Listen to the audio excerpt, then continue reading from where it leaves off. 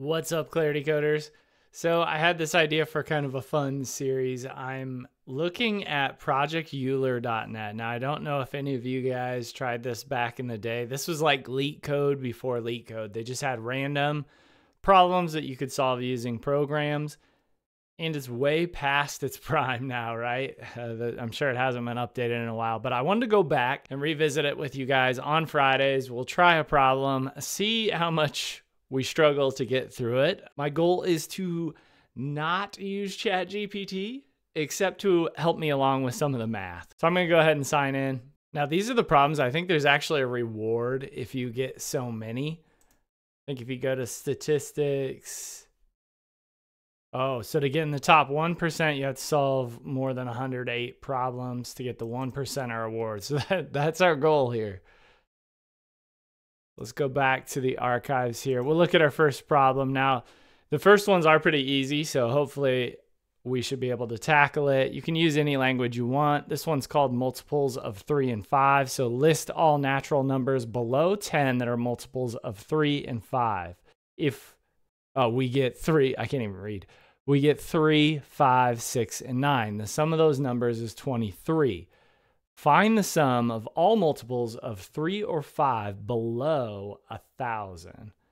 So this one should be pretty easy. We can keep a running total, loop through all the numbers from 1 to 1,000, sum them up, and then we will check our answer. Now, surely I can handle this one. I got Visual Studio Code up. I just created a new directory, that's all. Like I said, you can use any language you want. I'm going to use Node.js for this just because I've been writing in JavaScript a lot. We'll call this problem1.js. Font's nice and no code copilot, right? Can't be using that. Zoom in a couple more. So this one's pretty easy. So we'll say 4. We can have let I equal 1. Let's start at 1. And then we need a condition. So we'll say when I is less than or equal to 1,000, we will do I plus plus. We got our nice loop. We can do console.log I out. Now, I made a mistake out of the gate when I'm trying to not to use any documentation. Don't use commas there. These are semicolons. So if we get this, this should give us all the numbers. I'll open up a terminal here. I'll just say node problem and then hit tab. And you'll see we get all of our numbers between 1 and 1,000. So now all we should have to do is say if I... And then we'll use modular division here. So that is done with the percent operator. That's going to tell us if it has a remainder or not. So I can say I % 3. If that equals 0, or if I mod 5 equals 0, then we want to add it to our total. Up above, we can just have a const total equals 0. Do let because we're going to add to it. So I have const total equals 0. So if this is true, then total plus equals whatever is stored in I. So now this is pretty straightforward, but we have a variable declared up top. We have our for loop going through all the numbers. If it is evenly divisible by 3 or 5, that means it's a multiple. Now we need to use the OR operator because either case, we want to add it to our total. And then just so we know it at the end, we need to do console.log our total here. We might be able to do this in like one adult beverage on a Friday. I'll run this program. This is the number I get, 234,168. I will grab that. We'll head back to Project Euler. Put that in here, hit our check button. And we were incorrect. Holy cow. Let's change things around a little bit. Instead of console.logging out I here, let's console.log out I here.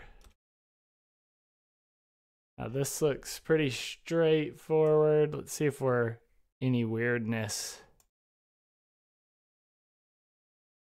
So the first one is 3, 5, 6, 9.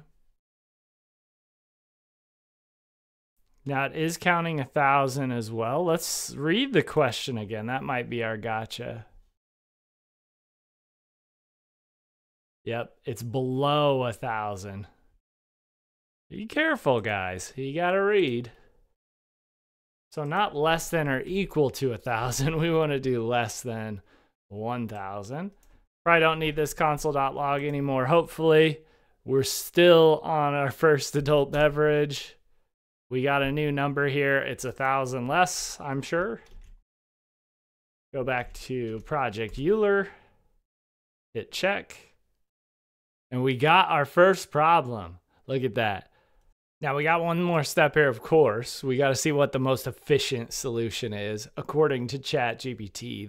Let's say I need to find the sum of every number below 1,000 that is a multiple of 3 or 5. Can you give me the answer and write me a JavaScript program that gives the most efficient solution?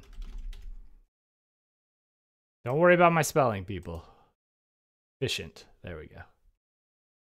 Let's see what ChatGPT has to say. It already knows the answer. It knows it's Project Euler number 1.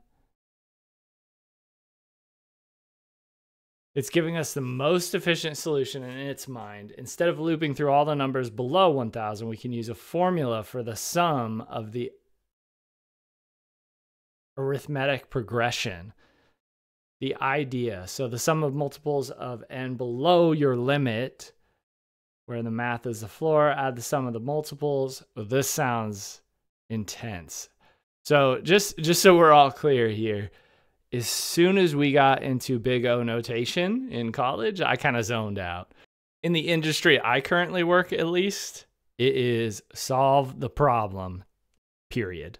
So problems like this that I can solve with a slightly inefficient program, that's not a big deal. But this is a brilliant way of looking at it. Although I don't totally understand out of the gate, we can break it down, and I'm sure we could. Okay, here's the trick. Instead of writing them all down, we use a shortcut to find the sum of all multiples of 3. We just count how many fit under 1,000. That's 33 of them, and then use the triangle number formula. Okay, multiply that by 3 since it's multiples of 3, and do the same for 5. And then we got to subtract the multiples of 15. Well, I wouldn't have figured that out. If you would have, let me know in the comments below. We did accomplish the first problem, though. So that one's under our belt. I will see you guys next week with hopefully another success story.